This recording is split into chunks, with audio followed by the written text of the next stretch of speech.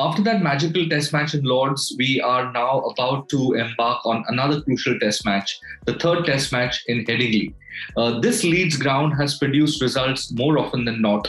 It kind of supports the medium pacers a little bit more than the spinners. Let's see what lies in store for us in this third test match on this episode of Jatin's Scorecard.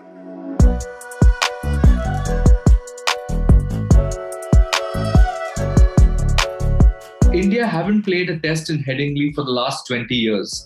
My friend, the cricket scribe Jamie Alter, recently joked that India haven't played there, or the last time India played there was when the iPhone was being invented. So that's ages ago. This is a very crucial test match, third test match in a series of 5. So technically the team which kind of wins this test match will not lose the series. So I think that assumes more importance for India. They haven't played, as I said, at Headingley for a while now, but they definitely have the attack to make the most of this Headingley pitch. According to me, Headingley, and from whatever cricket I've seen there, because I used to play club cricket in Leeds, so I've seen a lot of cricket at Headingley. It's a little bit of an up and down pitch. Recent reports, I think Nasser Hussain also wrote that the pitch has been flat so far. But then let's not forget that the only cricket which has happened in England domestic season this year has been white ball cricket, and wickets tend to be flat for white ball cricket. I think this will be a normal Headingley pitch, which will have some variable bounce. But Leeds, as we all know, is in the north of England. The weather will definitely be much cooler than it was at Lords.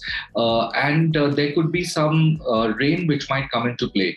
Forecasts, as they stand now, say that there could be rain on the 4th or the 5th day. But don't be surprised with the occasional shower.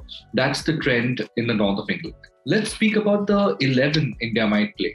I'm going to give you 2 versions today. The version I think they should play, and the second version is what I think the team management will go with. So here's starting with my version. Rohit Sharma, KL Rahul. I would bat Ajinkya Rahane at number 3, Virat Kohli at number 4, and pick Surya Yadav to make his test match debut at number 5. Pant comes in at 6, Jadeja at 7, Ashwin is somebody I would pick for this test match at number 8. And then you have Shami, the half centurion from Lords, and Bumrah, and then Mohammad Siraj. What I think the team management will probably go with is as follows. KL Rahul and Rohit to open. Pujara at 3, Virat Kohli at number 4, Ajinkya Rahane 5, Pant 6, Jadeja 7. I too think they will pick Ashwin. So Ashwin at 8, and then the 3 fast bowlers. The reason I am inclined to go with Surya Yadav is that Pujara is not in the best of forms, and Headingley is not a pitch which will kind of get him back into form if the wicket is as it is. And England has been a great country for blooding Indian youngsters. Sachin Tendulkar got his first 100 there. Dravid and Ganguly had that fantastic series in 1996 there as debutants. So I think there's a little bit of a history attached to it. Surya Yadav is in fantastic form. Absolutely, he is there in the Indian framework as a white ball player, but he has the ability at number 5 to kind of play an attacking mode, which will then bring back the momentum if needed into this Indian batting order. Let's talk a little bit about the England 11. I think with Malan in and Sibley out, clearly Malan will open the batting. I still feel, even though Rory Burns is struggling, they might give him another chance.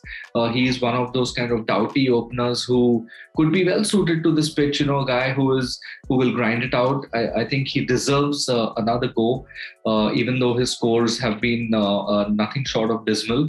So I think they will go with Malan and Rory Burns at the top. So that makes it 2 left-handers at the top for India. I don't think India enjoy bowling 2 left-handers at the top. So but we've got to wait and watch as to how that goes. England, unfortunately, haven't had any batsmen in form apart from Joe Root. And I think this is a great opportunity for Johnny Bairstow. He's played 75 plus test matches for England, so the experience is certainly there. These are the times when experienced players have to come to the party and do something remarkable. What adds to my feeling about Bairstow is the fact that he is a local lad. He plays for Yorkshire. He knows the Headingley pitch inside out. He knows what the weather conditions will be. So here is a huge opportunity for Bairstow to stamp his class and his experience and his gravitas on the series. So I think this entire duo of Root and Bairstow, also Joss Butler, though I'm not convinced about him as a red ball player. So if you ask me, Bairstow and Root are going to have to do something special to pull England out of the woods here.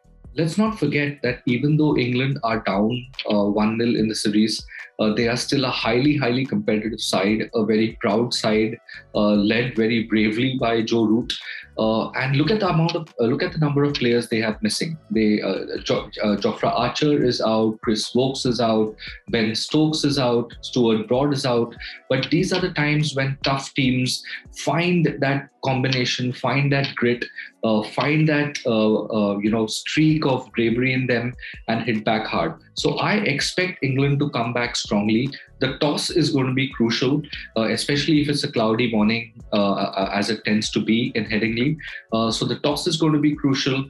I think if England win the toss, they would like to bowl first and let Anderson, get down to business. All in all, it appears to be a fantastic test match to look forward to. Keep your comments coming. Use the hashtag AskJatin on my Twitter account, and I'll get back to you with my thoughts. Till then, thanks for watching.